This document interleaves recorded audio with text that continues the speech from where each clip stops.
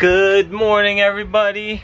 So remember back in November when we first bought this boat, one of the first things we did was replace the old vinyl cover lifelines with these new cable lifelines without the cover, because there was all just, the vinyl was all cracked, it was super rusty at the connections, it was just time to be replaced. Definitely not safe for lifelines.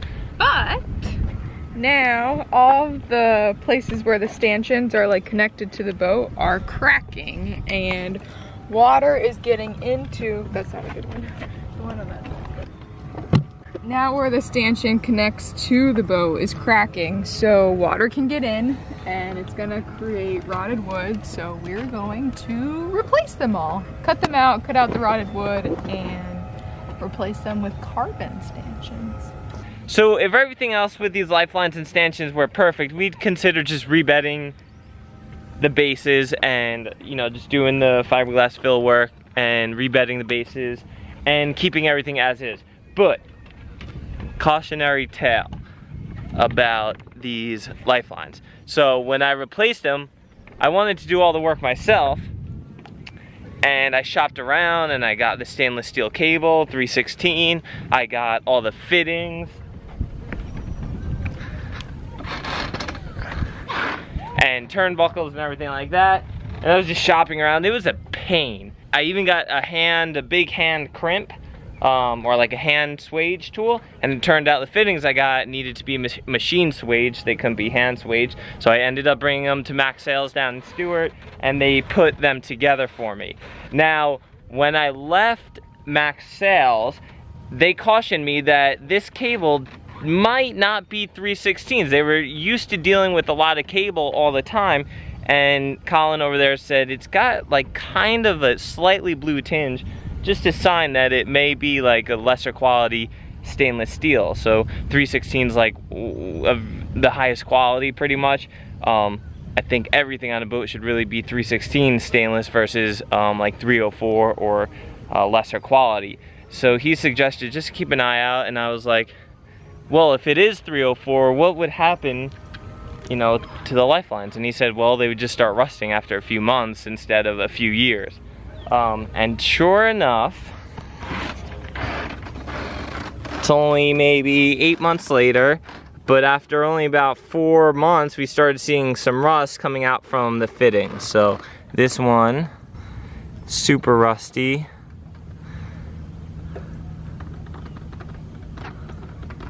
Just where salt water is sitting has been already rusting out the cable. Now I'm sure this cable will be safe for another few months. It's probably fine just for another few months, but after that, it's sacrificed. It's gonna, you know, it's sacrificed. So while we're rebedding all the bases, we're just gonna do all the lifelines over again. We're actually gonna do them in Dyneema this time. Much lighter, we can do it all ourselves. It'll give us a chance to practice splices and the lashings, and yeah, we can experiment doing the stanchions out of carbon fiber like Sierra said. So we'll show you our technique of how we're going to do that. We actually got this idea from Mike over in Pennsylvania, the guy who we visited while he was working on his Crowther catamaran, so we're kind of borrowing the idea from him. All right, so the first thing we have to do is take the old lifelines off, and Sierra's gonna do that, and then we're gonna start just taking all the bases off. One of us is gonna be down below holding the bolts, and the other one's gonna be unscrewing it from the top, or maybe vice versa.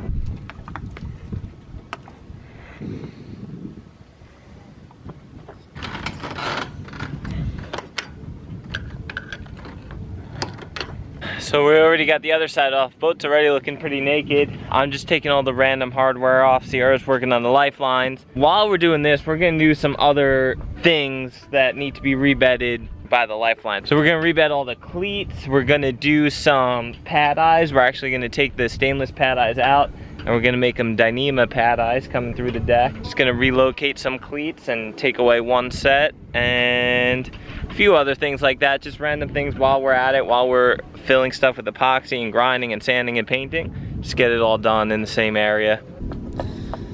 All right, lifelines are all off. Time to take the stanchions off. I'm gonna go down below, unratchet the nuts, and Sierra's gonna stay up here and hold the screwdriver. See if we get all this hardware off pretty easily. Hopefully it goes smooth. Every time we do this, something gets stripped. That's right, we got a cutting wheel.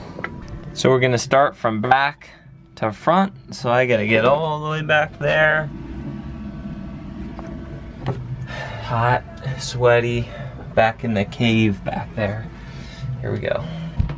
All right, we're way in the back of the boat where the steering is and the exhaust. Here's the first one way back here. And then we're gonna do that guy and that guy, that guy. All right, here we go. This one, do you see it moving?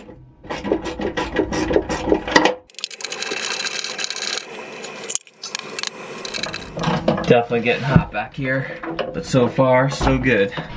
Now, some of these backing plates are like a hardwood. Some of these backing plates, oh, for you guys who don't know what a backing plate, this is a backing plate. Can you see it? So, the stanchions are on top of the deck, and then they're bolted through, and this backing plate keeps the bolts from pulling through the deck or compressing the deck in one little space. It kind of spreads out the load.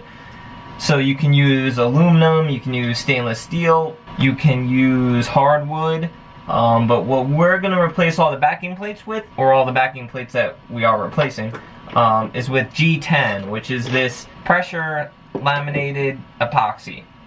So it's like 1/4 inch G10, super strong, not made of any sort of metal, not wood, so it can never rot, it can never corrode. So we don't really ever have to worry about the actual backing plate ever again, and it'll never compress. So the integrity will be there pretty much forever. Any bolts that go through it, that's something you may have to worry about in the future if you don't bed them well or just as time goes on. But we're gonna try to do a lot of stuff like that, replace conventional ways of doing things with more composite, permanent, modern ways of doing things. See how it goes. So far when we put, this is G10 right here. I gotta cut those bolts down. But this is the backing plate for that big solar stanchion that we did. And so far we're real happy with G10. It was nice, I don't know, it was nice working with it. So we're gonna keep using it. Alright, we're done for now in this back corner. Let me show you what some of this looks like. Here's a piece of hardwood. That's definitely rotting a little bit because it was leaking. See that? Here's a piece of aluminum that is definitely corroding a little bit because it was leaking. Here's a piece of, I believe, aluminum. Yeah, definitely aluminum, but it's not corroding because that one wasn't leaking. Maybe a tiny bit by one of these bolt holes right here. Not bad. And here's a piece of, I believe, polished aluminum, I think. Same thing, no corrosion on that one because that wasn't leaking. Super light. Yep, we'll replace all those with G10. Alright, moving forward a little bit, we have a piece of, so this is actually a piece of what looks like starboard for a backing plate for a cleat that's right out there. And you can see even starboard, it's a little too soft, it indents, little too soft. And then here's another hardwood backing plate you can see completely leaking through it. I mean, like, it got wet, it's leaking. So yeah, replacing those. Thank you to our friends Brian and Carol who gave us this tool. It's awesome. I love it. This tool's been amazing. I've never had that tool before. Bill always tries to make me use a standard screwdriver. Never gives me the right tools. But this thing, I've been in so many tight situations where I could not get a regular screwdriver in there, and that thing has been so helpful. So thank you, Brian and Carol.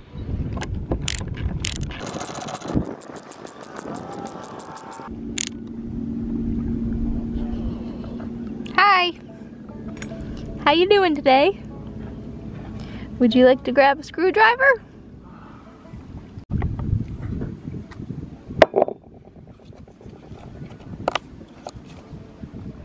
Okay, Okay, it's 5:30. We've been working since about 10 o'clock. It's super hot out. We're on our very last cleat and stanchion, and then it's time to epoxy the holes, and Billy is being a contortionist.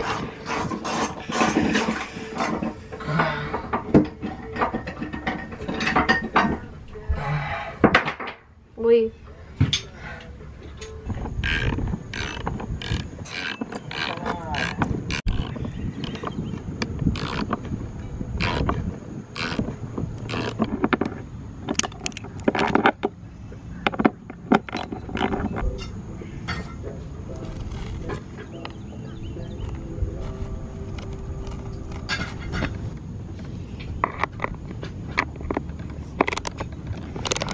Alright, we have all the deck hardware off finally, or at least the ones along the rails of the boat. We're gonna drill out all the holes that the bolts were through, just kind of clean them up, make sure we get any rotting wood, or which there wasn't much of, just some little wet spots here and there.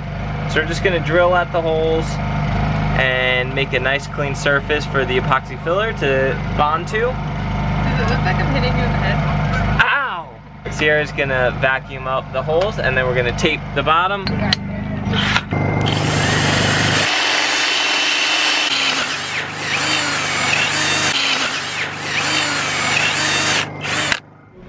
What's going on, you guys? Boat is a disaster right now. This is the next day. Last night I pretty much just drilled out all the holes and then filled them with a very thickened epoxy with a Cavasil, really strong thickening agent. So you can see that like here. Did kind of a rough job filling the holes. We taped the bottom so it wouldn't fall through. So right now Sierra is sanding those surfaces smooth. We're gonna try to get paint off the surface of all that. And I'm actually gonna drill some bigger holes out for where we're gonna mount the stubs of the stanchions. So we got this solid fiberglass tube, maybe 1 inch diameter. So we're actually going to drill out like 1.5 inches into the deck, 1.5 inch hole into the deck, and then we're gonna fill that with thickened epoxy, Cavasil, tape the bottom, fill that, and then we're gonna drill that out, and then we're gonna insert this fiberglass rod with some thickened epoxy around it, so then it'll be bedded in deck, and we'll actually put a little collar around the top of that on the deck. So you'll kind of see as we get going.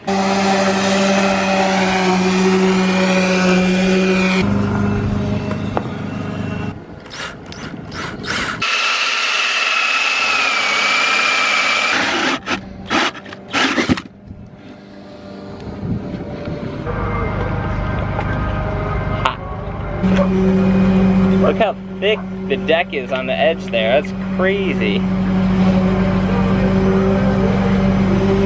The most impressive thing about this boat so far is the quality of marine plywood they used when they built it. Like, there has been a few spots that definitely had some water intrusion, but if it was the original wood, it didn't spread and it didn't really rot. It might have rotted in a little tiny space. I think I said that before when I was working on that front deck up there like back in November. But they used some sort of really high quality wood to build this boat. Very impressive. So we're gonna fill this whole empty space with Cavasil. We have all the holes drilled out again and taped off from the bottom, and now we're just filling them with some more thickened epoxy and Cavasil.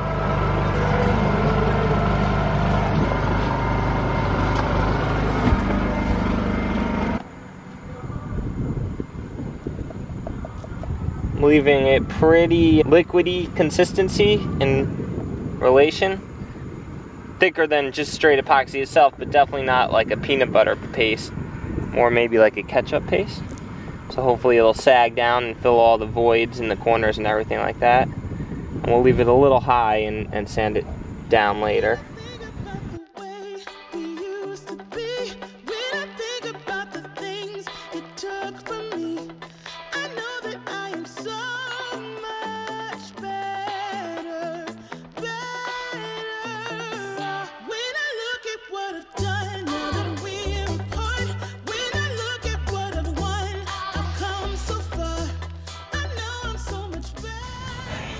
Alright, thunderstorms out here, so we left the boat.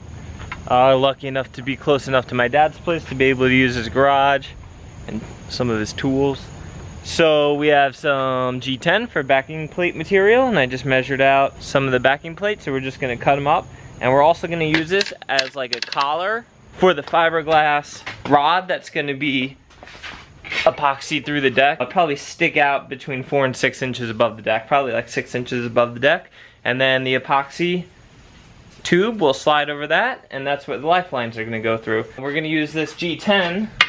Here's another sheet of G10 for some other backing plates, but we're gonna use this G10 for those collars. We're gonna cut a hole in them, and they're just gonna sit on deck, and the rod's gonna sit through that as well. You'll see.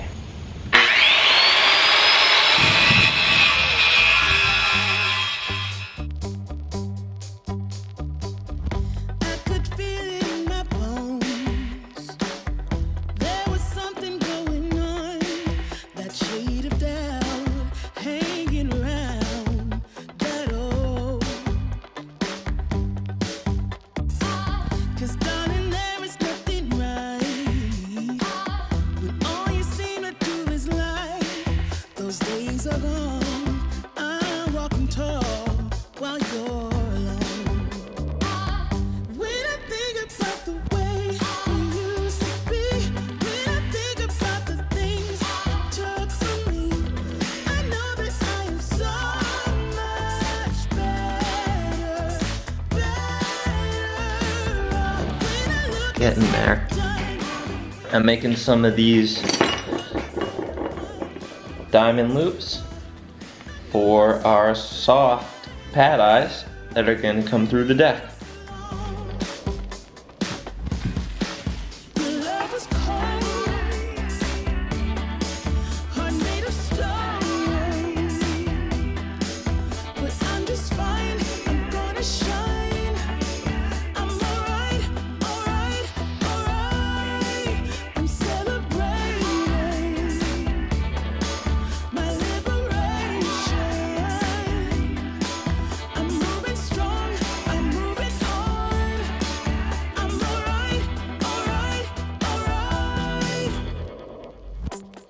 Shaken but not stirred, just a lesson that I've learned, and so it goes. Tables turn, and you're on your own. Right now, we just glassed in those solid fiberglass rods into the deck of the boat. Now what we're gonna do is take our carbon fiber stanchions and drill some holes through them for lifelines. Generally, most boats only have like 2 lifelines, like one on the top, one in the middle. We're gonna put 3 evenly spaced lifelines. I think we'll be able to do away with that white net, because Jetty's not a tiny dog. She's like a mid-sized dog, and I think that third lower lifeline is gonna be right at her chest level. So I think that'll be good safety measures for keeping Jetty from falling off the boat. So we're gonna do 3 lifelines in here, so we're just gonna drill these holes, and then we're gonna prep them for some paint.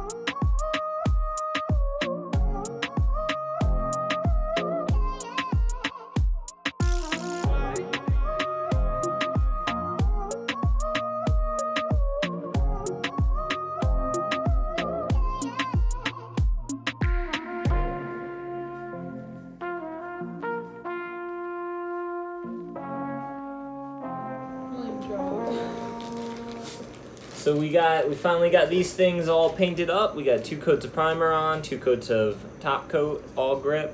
It came out really, really nice, I think. So now we're gonna throw on these suckers, plastic caps that I got from a website called Cap Plugs, and they fit perfectly in the top of the stanchions. Just like that, easy. So those are the caps, and then we got these little grommets from, I think, McMaster. Excuse my dirty fingernails, it's been boat work for a couple weeks. These are for the holes, and we'll just put them in there, and then that way they'll prevent chafing on the Dyneema line that's going to run through them. So the guy Mike, who we kind of got this idea from, he epoxied a slippery polyester tube, I think he said, into the middle, so it was actually like a tube that ran through to both sides of the hole. And then he just smoothed it out really good so that the Dyneema wouldn't chafe. This is, I think, just a little bit easier. Now his way is waterproof, and this potentially is not. Like, water could drip through the Dyneema into the inside of the tube and then come down, but it's going to be so loose. It's snug on the fiberglass rod that sticks up, but it's not watertight, so I think that any water that does get in there will just kind of run out the bottom. So yeah, that's what we're going with.